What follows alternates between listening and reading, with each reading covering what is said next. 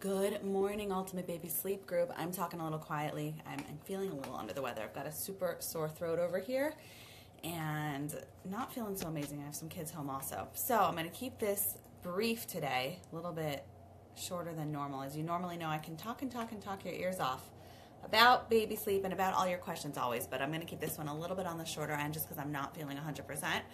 In any case, we are here today to go through this week's Monday question thread. For those of you who are new to the group, just want to remind you how to utilize the group and what we do here. Number one is we have our Monday question threads. Every Monday, most Mondays, we post a certain topic with a theme. This week is how to help your child sleep, your baby sleep while you still have a toddler at home, and like juggling the baby, the toddler. I see a lot of questions in here in the group about how to ensure you can actually get sleep when your toddler's home. And how you can actually help your baby sleep, because it's oftentimes a juggling act, and how you can really do that well, number one. That's the first way we help you in the group. The second way is when you use hashtag SleepQ. I come in a few times a week and I do videos, we call them Q's and Coffee, where I pick a few hashtag SleepQ questions at random and I answer you. So sorry if I'm going to be coughing a little bit. Like I said, I've got a super wonky sore throat here. So this week's topic thread, as I said, was how to navigate and juggle helping your baby sleep when you have a toddler home with you, or even how to get things in gear when you have a toddler home with you. Because I will tell you, having done this many times with my own, having been a full-time working mom, having been a full-time stay-at-home mom, both what I do now when I'm working all day and then with them when they come home, all different combinations, being a mom of kids is a full-time job in and of itself. And whether you're trying to navigate your baby sleep and your toddler's sleep, or you're just trying to get sleep or get your toddler in a good rhythm, things can get super complicated. So I'm going to delve through some of the questions here. There were a few really awesome ones. They were all awesome ones, but some of them were a little off topic, which is okay. If I ever don't answer your question here when I'm going through the Monday question threads, just use hashtag SleepQ, and hopefully I will pick your question to answer when we do a video. So before talking about that, and I'm going to reiterate some key points I talk about all the time. So for those of you who've heard me say it, hope it drives home more. If you're bored of hearing me say it, then just tune me out.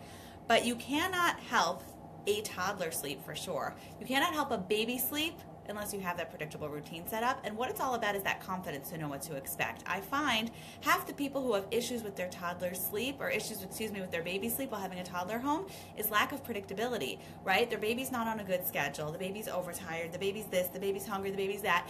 And you're simply running around like a chicken without a head while you are trying to navigate your toddler. So suddenly your baby's screaming because your baby's overtired. Your baby's screaming because things are all out of whack. And suddenly your toddler needs something.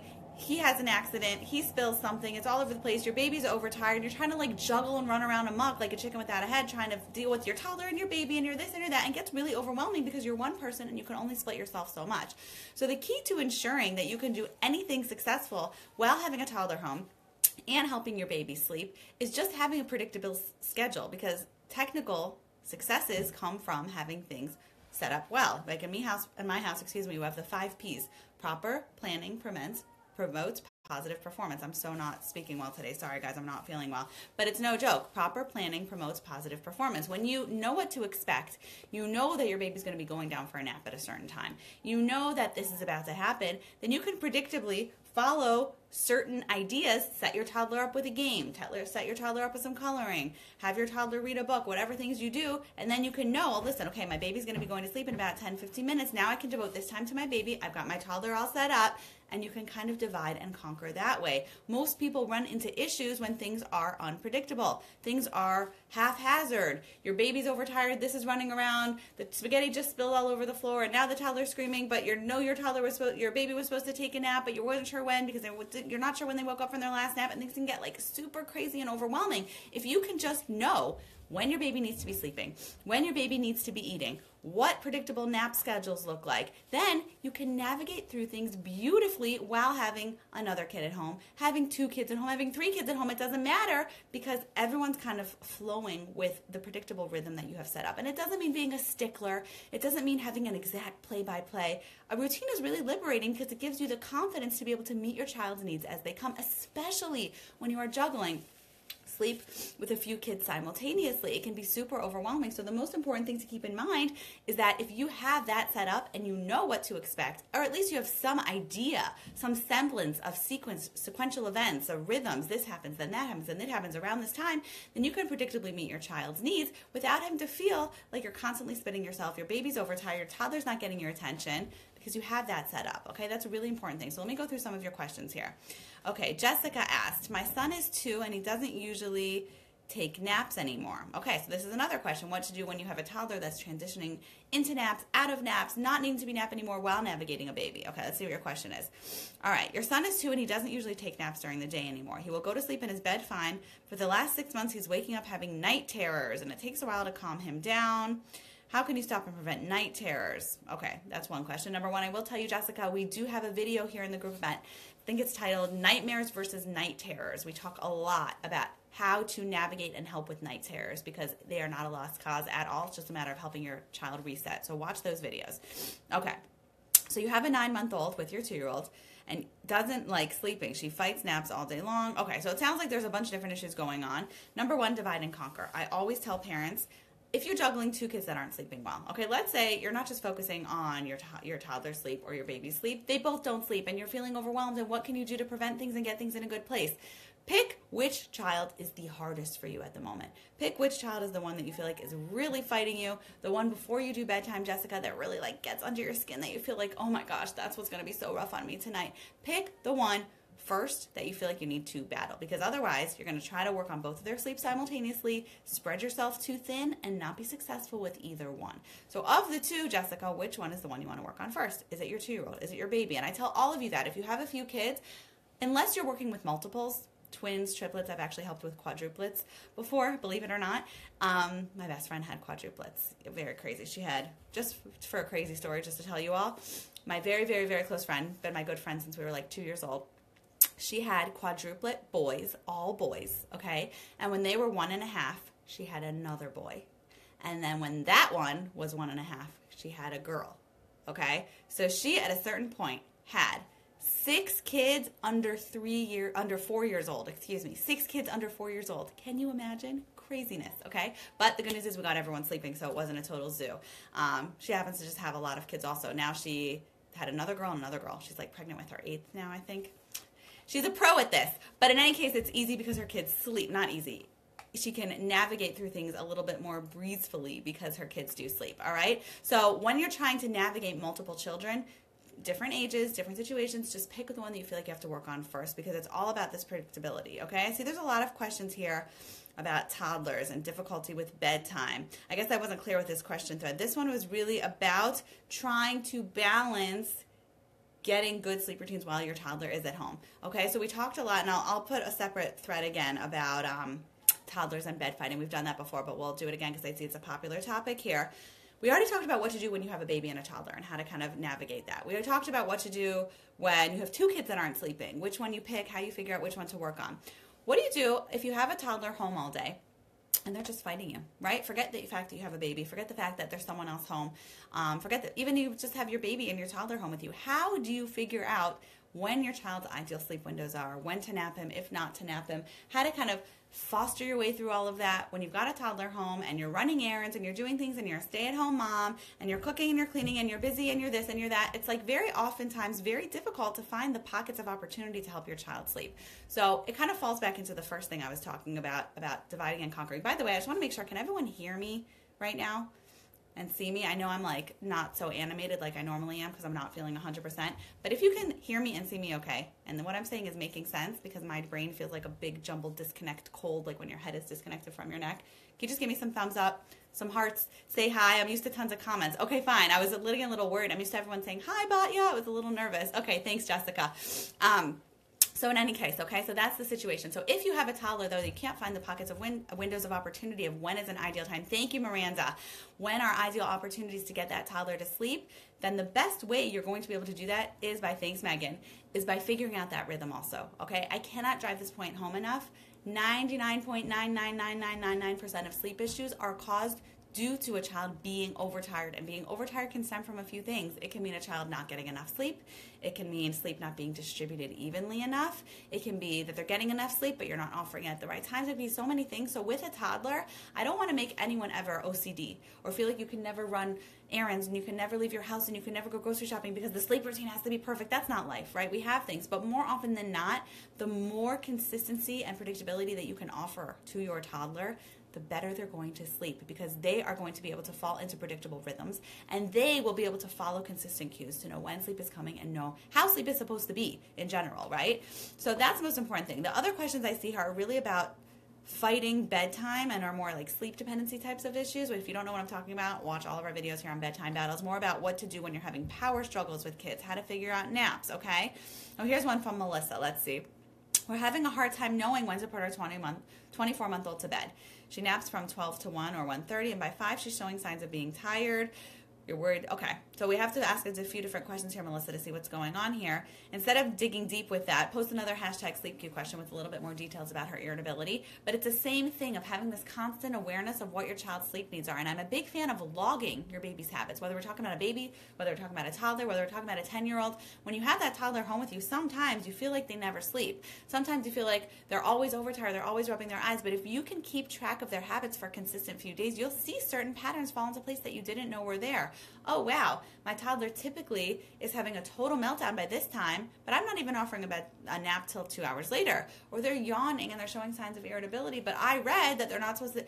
Typically speaking, most toddlers who are napping once a day need to take that one nap about 4 to 4.5 hours after they've woken up from the morning. I actually had a long talk with Aubrey about this yesterday, about regulations with daycares. I don't know why they're such sticklers for offering naps at certain times, because it's not always ideal for what kids need. In an ideal world, I would like to see when a child is between 19 months and 24, 25 months, still typically take, or even longer, so really till 2.5, still taking that solid one nap a day.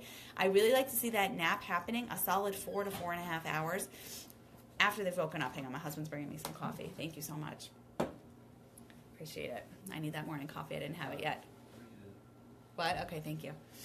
So that's the story, okay? So anyone who's watching, does anyone have any questions about, in general, how to navigate sleep when you've got your toddler home, when you've got your baby home, when they're home with you and it often is difficult? Like I said, a lot of these questions are about sleep dependencies and about how to navigate different ideas of how to combat those sleep dependencies or power struggles. I wanted to focus this topic thread really just more about how to balance and juggle that sleep so that you can gracefully navigate your way through those hurdles and challenges, because it's not always smooth, and when you're one person splitting yourself to many, it's not easy. But it's all just about having a set plan and a set opportunity to know when your child needs to be sleeping, when this one needs to be doing that, even if you have to write it down. Sometimes it feels silly, but if you can do that, then you have all the tools necessary to come armed and ready with ammunition to do this. The biggest reason people lose control with their sleep and have children that are overtired and feel overwhelmed is just because there's no structure, okay? So some people run away who are not structured people. I'm a very I like order, I like predictability, I like consistency.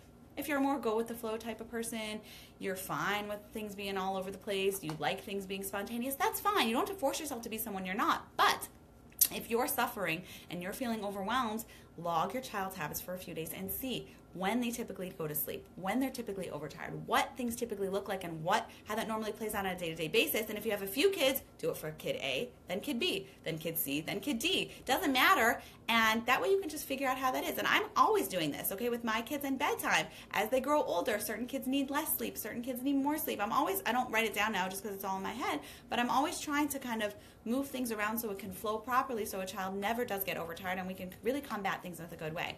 Jessica, what can you do in the middle of the night when your 6-month-old wakes up?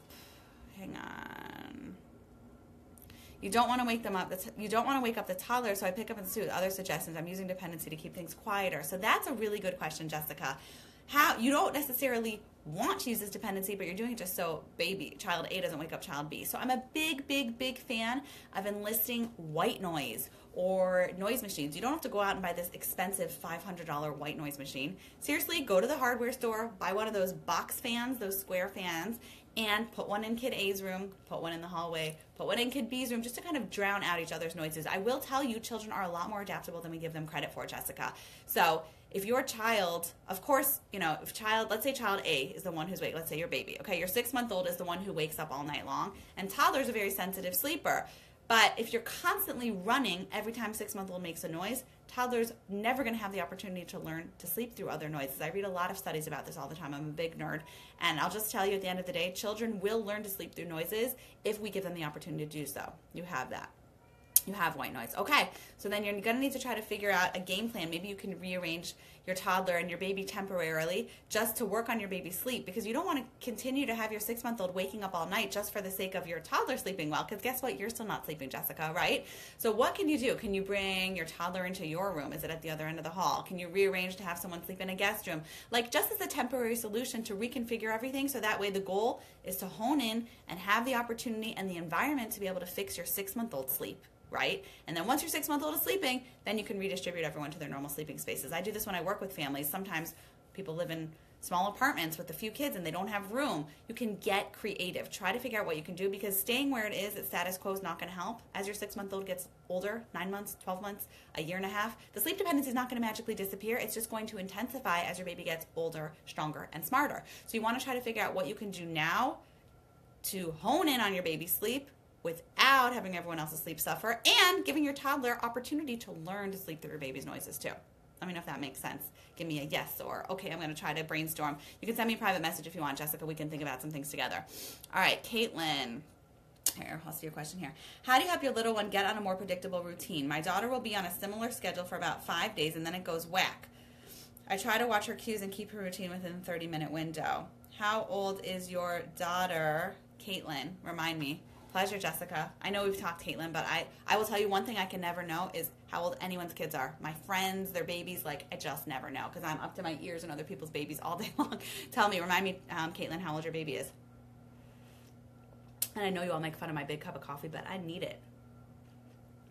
I only drink one anyway a day. Okay, 11 months old. All right, so 11-month-old. And you feel like the routine is drastically varying day to day. You may or may not have a toddler home with you, but gosh, it's frustrating. So probably if things are varying so differently on a day-to-day basis, Caitlin, probably that's a telltale sign that the routine isn't ideal. Because if you've been trying it for a few weeks, which I know you have because we've been in touch and I've seen your posts in the group, then likelihood is it's not the ideal routine for your baby, because if your baby's going to fall into a routine of what her body naturally wants to do, then things aren't going to be so haphazard on a day-to-day basis. So I would say to maybe rearrange things a little bit, maybe bump things up a little longer, maybe help extend naps a little later, maybe try to bump bedtime. Something is off, because if it's a yo-yoing 5 days on, 5 days off, 5 days on, 5 days off, then there's some disconnect there that's not really working. Okay, let's answer one more question, then I got to head out. My head is throbbing, even though I took Tylenol. What can you do? Head colds are brutal. Okay, Allison. My almost 2-year-old who's been going to bed on her own 6 months suddenly wants to be rocked and have her pat her back before she goes to sleep. Never wanted those things before. We've been trying to stay in her bed. She goes to sleep. Seems to be a new separation anxiety. So watch our video, Allison, on bedtime battles. What sounds to be happening here is a power struggle, and we talk about that a lot. We've got videos on toddlers and bedtime battles. I'm going to do another one because I see there's tons of questions on that. But first, make sure you're offering bedtime at the right time, coupled with naps or no naps or wake times and meals. Digestion plays a critical role in how kids sleep also. And watch our videos on bedtime battles. I think you're going to have to check it out. I'm not sure. I think we have a video on toddlers and power struggles. If we don't, then guess what? We're going to do one, but I'm going to do one again anyway. And try to watch that, because what you want to do is there's clearly, I wouldn't call it separation anxiety for a 2-year-old as much as it is a power struggle. And remember, as I always tell you all, how many people does it take to have a power struggle? 2. Your 2-year-old pulls and you pull, and your 2-year-old pulls and you pull. And you don't want to pull harder or pull stronger, right? We fight fire with water, not fire with fire. I have a client I was just talking to about this, a mother I'm working with a 3-year-old who are having constant power struggles and battles every night. And we talked about with these anti-authoritative kids, and yes, you can have an anti-authoritative 2-year-old, the harder you fight back, the more they fight. And I don't mean fighting tooth and nail with holding them down and physical. I just mean your emotional level of letting them get that rise out of you. So the more calm you can feel in the process and the more confident you can feel despite what you're doing is going to be a solid environmental baseline. And I say environmental because it is. It's not just this like woo-woo stuff up in the air. It's real. your child picks up on your emotions, and it's hard for your child to fall asleep when the tension or the stress or the anxiety in the room is so high. I'm not saying you're tense, Allison, but the more confident you can feel, the more firm you can feel. Like, I'm sure there's certain things in your house that are unwavering that we never do, right? Or certain things that are non-negotiable. I know I have them in my house. They're like unspoken rules that I'm so, like, it's a part of my essence that is like what we do and don't do. We never have a power struggle about it. Why? Because I have such an internal, like, rock solid confidence. This is what we do. This is what we don't do. So obviously I'm not telling you that you have to, bedtime has to be this, like, we go to bed, this dictatorship. Of course not. But the more confident you feel about anything that you're doing, any idea you enlist, any method you use to try to get rid of that dependency or get rid of that padding, again, watch our Bedtime Battles video, the more confident your toddler is going to feel, and the more they're going to mirror that confidence back to you. Okay? I see there's a lot more questions here.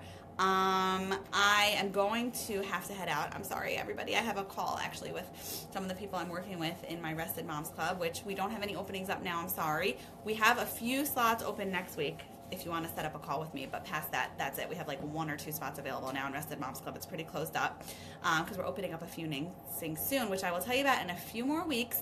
We're going to be having some exciting announcements happening, more ways I can help you if you really just wanted some tips, but gosh, you didn't want to join my high-end one-on-one program, or you were just interested in hearing more. So just stay tuned. We're going to be letting you know all about that. I'm sorry for everyone else. Glad to help, Allison. I'm sorry for everyone else's questions I couldn't answer. Always use #SleepQ. You can try to tag me to grab my attention also, and I'll do my best to come in and answer you. And like I said, all these questions about power struggles and bedtime, I see there's a lot of questions about that in our 2 posts here. So I will come in hopefully next week or the week after and do a question thread on that. Have an amazing Thursday. Have an amazing weekend, and I will see you all. Take care.